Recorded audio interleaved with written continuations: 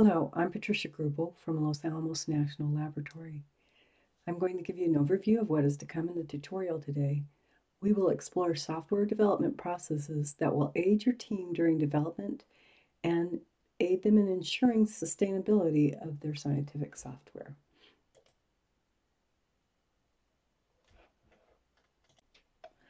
The fundamental message we would like you to take away is that science through computing is at best as credible as the software that produces it. Every scientist should be concerned with the quality of the software they are developing and using so that their results will be credible. This is becoming increasingly challenging as science and systems are developing, and that results in a positive feedback loop. That's a good thing, but it presents a wide variety of challenges. We've been able to produce more complex algorithms, run more sophisticated simulations and analysis due to better computational platforms and higher fidelity models, thus increasing scientific knowledge. But this continues to drive the desire to have more capable hardware and even more complex algorithms. This produces a need for teams with a variety of expertise to handle the parts of a large, complex simulation code. So a separation of concerns for both the team and the software is the way to think about working on these codes. You need a team with a diverse background of experience and expertise, and they need a software engineering process comprised of rules that will help them work together to produce code that is consistent and interoperable. Also, as the hardware platforms increase in computational capacity, the heterogeneity has increased, and this requires teams to deal with challenges in software development and portability to new systems. And that also makes sustainability of the software challenging. So codes need to be able to pass from one generation of hardware to the next. For this cycle to continue to be successful, there needs to be an investment in a flexible design and a robust software engineering process. There are many challenges to developing scientific applications today, both technical and sociological. The models and the software are complex and almost all the parts are under research. As knowledge of the problem changes, requirements change so that these can be very fluid throughout the life cycle. Then almost all computational software deals with floating point representation, and that becomes a big concern in verifying the software. We are modeling the real world, and the real world is messy, so the software is also messy. And I already discussed the challenges of the increasing architectural diversity of the platforms. Then there are also sociological challenges. There are competing priorities and incentives. Often software development is not recognized like science publications tend to be. Sponsors are often more interested in publications, and in many cases, to further career paths, such as getting promotions or tenure, requires publications, while the efforts on software development may not be recognized. One thing the Ideas Project is hoping to do is to help produce a culture change in the wider community and among sponsors to improve recognition of the importance of the software, so there can be a balance of development and maintenance of software with the research. And of course, there are limited resources so that you need to prioritize what you are going to do. I talked about the need for a variety of experience on scientific software development teams. This can cause communication challenges with things like having a common vocabulary for the team when discussing processes and software solutions. There are many high-consequence scientific failures that have been caused by software. For example, in the 1980s, there was a computer-controlled radiation therapy system, the Therac-25, which had poor software design, development, and testing practices that allowed flaws that caused substantial radiation overdoses in at least 6 cases. Some of those were fatal. And then there was the loss of the Mars Climate Orbiter in 1999. Incorrect trajectory adjustments caused the loss of the orbiter just as it was about to enter the Mars orbit. This was caused because the two different software components had a discrepancy between them and the units. One of those components did not follow specifications, and there was inadequate testing at the interface. Even though There had been concerns raised earlier. They were not properly documented, and those concerns were ignored. These are just two of many examples. I'm sure you have heard of others. There have been other impacts on scientific productivity. For example, in 2005, the FLASH astrophysics team was given the opportunity to have a long dedicated run on the largest machine in the world at the time, the Blue Gene L. They were given very short notice to prepare for this run, so they did a quick and dirty development of the particle tracking capability and ended up with errors in tracking the particles. This was a result of duplicate tags from roundoff, a floating point error as it is, that we discussed earlier. After the run was made, they had to develop post-processing tools to correct the mistakes. This took 6 months, and even though they had a very robust software process in place, the time constraints made it difficult to apply the entire process. This can often happen when there are other pressures in your project, like paper deadlines, your sponsors want results immediately, or like in this case, a unique window to use a resource. Sometimes this leads to incurring what is termed technical debt. What is technical debt? Technical debt is the implied cost of additional rework caused by choosing an easy or limited solution now instead of using a better approach that would take longer. Like monetary debt, the more you accumulate, the harder it is to pay off technical debt. This may cause increases in the cost of maintenance. Sometimes parts of the software become unusable, and the software produces questionable results because it may not have been adequately verified. There may be things like insufficient documentation causing extra time and effort when onboarding new developers. So the aim is to use processes that reduce technical debt, resulting in an increase of software productivity with the desired result of increasing science productivity. The facilities being used for scientific research provide valuable resources. First of all, most supercomputers today cost over $100 million. And then there are millions of dollars spent on operating and maintaining them manually. And significant allocations on these large supercomputers can be worth millions. Most likely you're getting access to these systems because you are producing scientific results and publishing those results in the open. And even if you are not directly paying the cost that you would pay if it was a commercial enterprise, there are other costs involved, such as time and effort writing insight or other type proposals. So sponsors are concerned that you are using the resources to produce quality science, or in other words, that you are a good steward of those valuable resources. You should also be concerned that you are getting the most science that you can out of the allocations you have been given. And of course, it is to your own benefit to get the most out of these valuable resources. And then you will have positive scientific productivity. Ultimately, we want good scientific processes.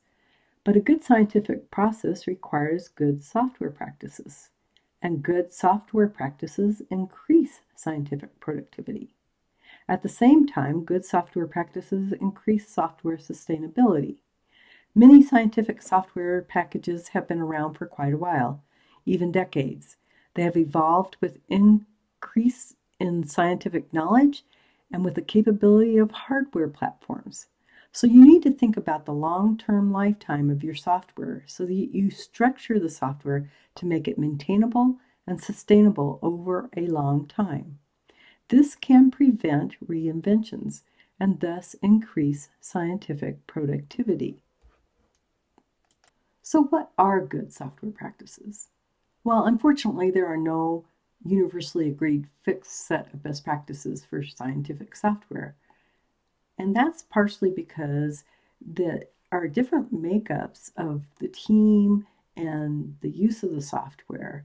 So you may have software that's only used for a one-time task or some other personal purpose. Or maybe you have a small team that is just using the software to publish papers, or a small number of users. Or you may have a very large complex software with many users, maybe thousands of users. Or your software might be a dependency for many other software systems. So let's look at some recommendations from different perspectives in the community. Our first example is a paper written by Greg Wilson and others in 2014 called Best Practices for Scientific Computing. I'm going to go through some of the details that are here, but feel free to come back and go over these details if you want to get more information. You can also look at the paper. First of all, write programs for people, not computers. Use code style and formatting and be consistent with them. Let the computer do the work. You can take repeated tasks and put them in scripts and then save those for using again. Also, you can use a build tool that automates workflows. Make your changes incremental. Putting in large merge requests or pull requests can sometimes make them very hard to understand. So if you work in small steps, and then you can get frequent feedback so that if there is a problem, you get a quick course correction. And everything that you created manually, you should put in version control, including some of the scripts for doing repeated tasks. Don't repeat yourselves. Use modularization for your code so that you aren't copying and pasting. And use code that's been written before, reuse it instead of rewriting it. And then you can plan for mistakes. Add assertions to make sure that programs fail when they should. Turn bugs that you fix into test cases, and then you can increase your testing. Additional points from best practices for scientific computing include things like optimizing the software after you have ensured that it works correctly. Maybe you want to include special optimizations for your compiler. So check the software is working and giving you correct results, and then apply the optimization. Also, it's important that you have good documentation, that the documentation is embedded with the software, that you document interfaces and the reasons for an implementation, not just the implementation. And these are very important points, so look into them. Also, for collaboration, we'll get into this more with the Git workflows section of the tutorial.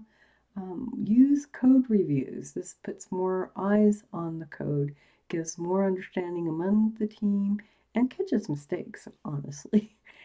Also use pair programming, especially when you're bringing someone new up to speed. Also, if there's a particularly tricky problem, or if somebody just needs to have a better understanding of another part of the code or even implementations, may make them a better programmer, whether they're old or new to the project. Use an issue tracking tool. So some teams might have problems with making all the best practices. So this group of people, most of them are the same people, wrote another paper called Good Enough Practices in Scientific Computing. And I'm going to skip through most of these details, but feel free to come back to them. They have points on data management and software. Data management is becoming very important because of being able to reproduce results. They have points on software, and then how to write manuscripts. This Good Enough Practices paper also has points on collaboration, project organization, and keeping track of changes. The Linux Foundation Core Infrastructure Initiative has the Best Practices Badging program.